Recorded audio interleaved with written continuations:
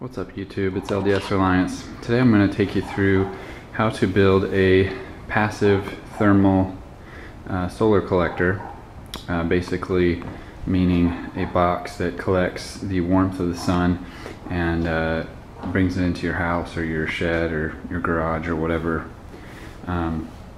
So as with any construction project, there's probably 100 different ways you could build this and different materials you could use.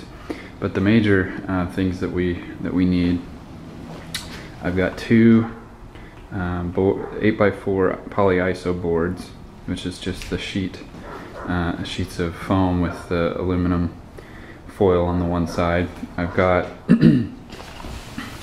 this polycarbonate roofing material. It's 8 by 26 inches, I believe. We've got some window screen. It's a big roll of the charcoal color or black if you can find it. These are the little ridges to hold these in place because this is pretty somewhat flexible. We've got flat black paint, some roofing nails, some RTV silicone. It's just high temperature stuff. This was super cheap at Home Depot. It was like $7. And then some some specialty screws to screw down the polycarbonate. And then two sheets of plywood. One's just kind of a little bit bigger than 1/4 inch, maybe 3/8 of an inch. And then about the same size, maybe 1/2 inch thick sheet of, this is solar board. It's basically just plywood with aluminum foil on one side. Okay, the first thing that we need to do is make the frame of this box. So I've got two 1x6 by 12s of pressure treated lumber, and I'm going to mark out 8 feet. So the sides are going to be, the lengthwise sides are going to be 8 feet, and then the other sides are going to total 24 inches. And the reason we're doing that size is because that's the size of one of these polycarbonate roofing panels.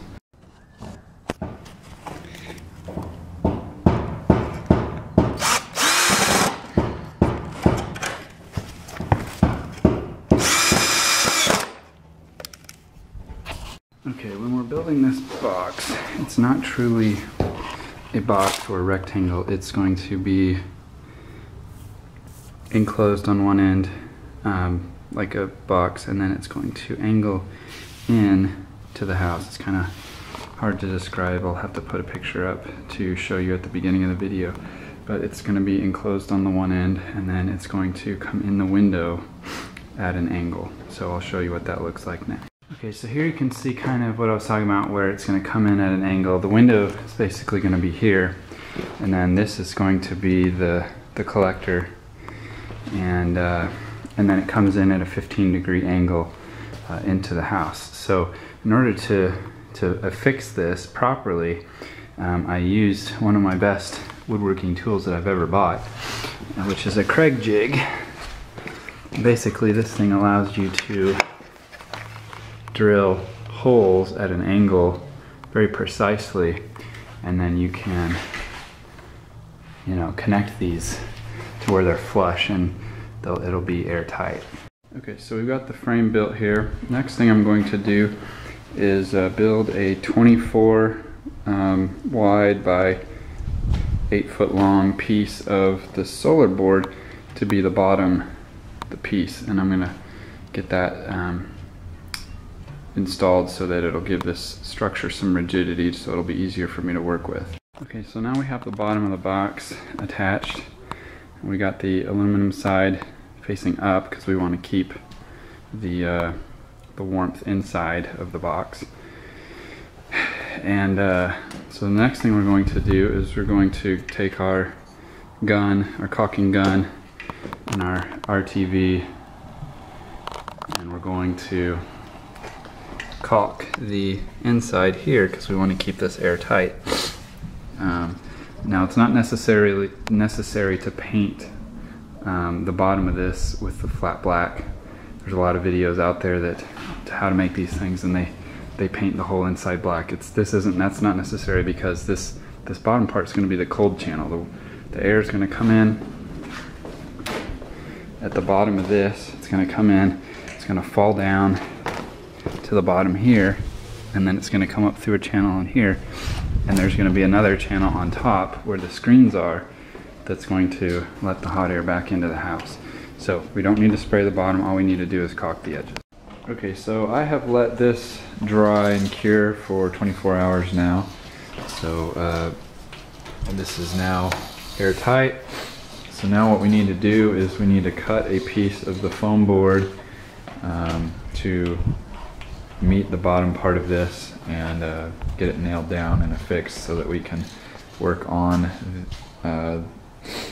the screen portion.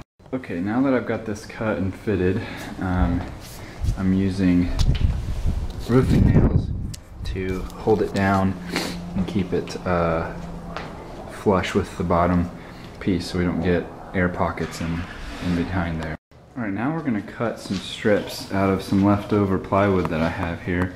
We're going to cut 2-inch strips out of this, and what that's going to do is it's going to lay right here and be the support for the shelf that's going to go over top. That's going to divide the cold side on the bottom from the hot side on the top.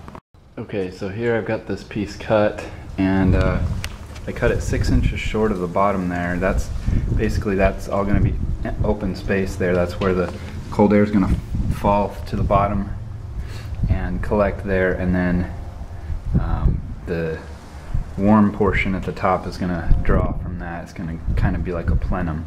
Okay, so I've got this rail, or whatever we want to call it, attached now, and I attached it from the outside, and that's so that it's easier to take apart in the future if I need to make repairs or swap out pieces or whatever. So anyway, that's attached now, and I'm going to do the other side, and then we'll work on the shelf. Okay, so we've got the shelf cut out, and it's just another piece of the polyiso meant to fit. So now you can see that we'll have 2 shelves. The cold air will go in here, warm air will come back out up top. Okay, what we're going to do now is we're going to build the screen assembly.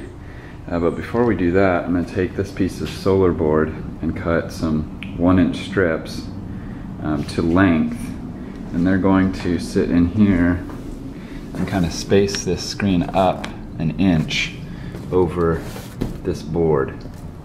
So I'm going to cut 2 of those strips, rip those with the table saw, and then we'll build the screen.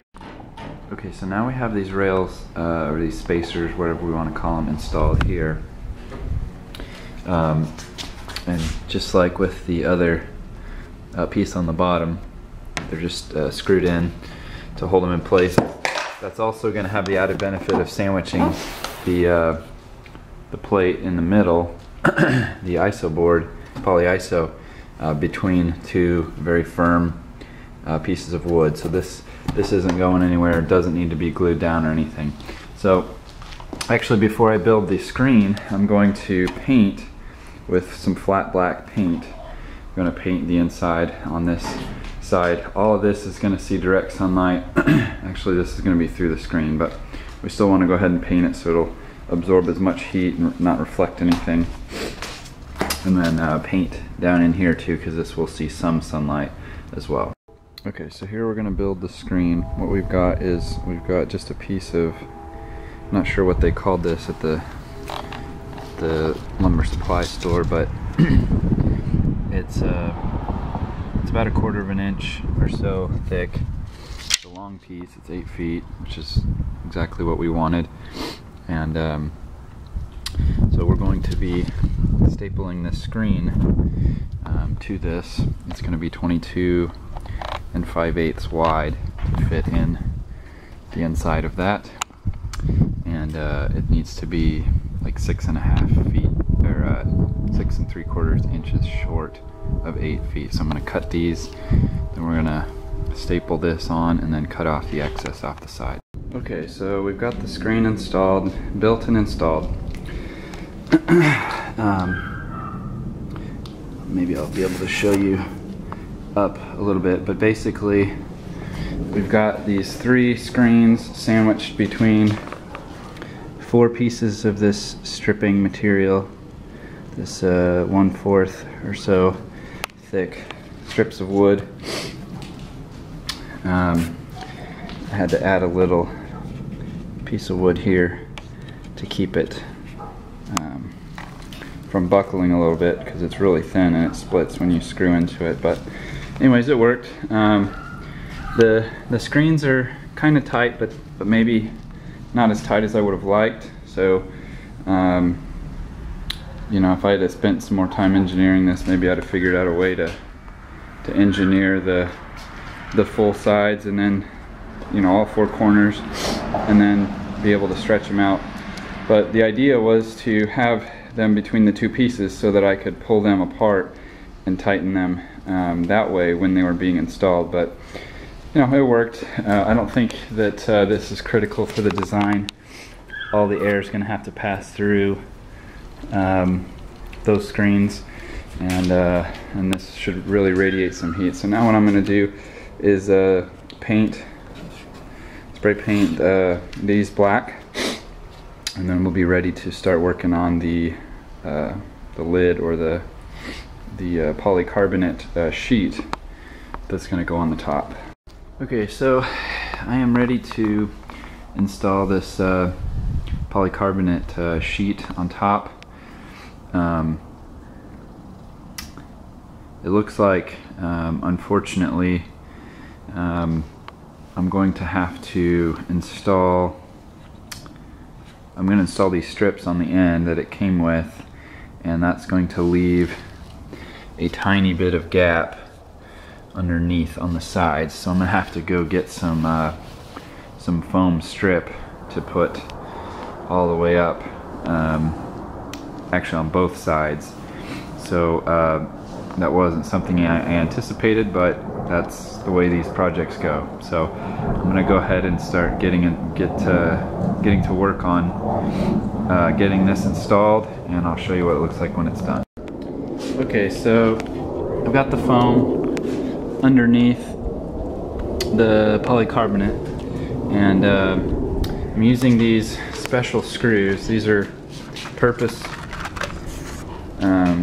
these screws are specifically for this. They have a little gasket underneath the washer there, and they go right into the wood, and then the gasket will prevent any air from getting in there, moisture. So I also had to rig up a little bit of a support piece here, just because this piece of wood that I put underneath this strip at the top needed a little bit of support. It's kind of thin. Okay, this morning I'm finishing this off with kind of the continuation of the 2 levels out through this outlet. Actually, the bottom is the inlet, the top is the outlet. So basically just continuing that shelf and then enclosing it and getting it ready to install in the window. So this is probably the most random material to use for this, but I've just got some hardy board laying around that I don't have any other use for, and so I'm going to cut some pieces with that, just to kind of keep material costs down.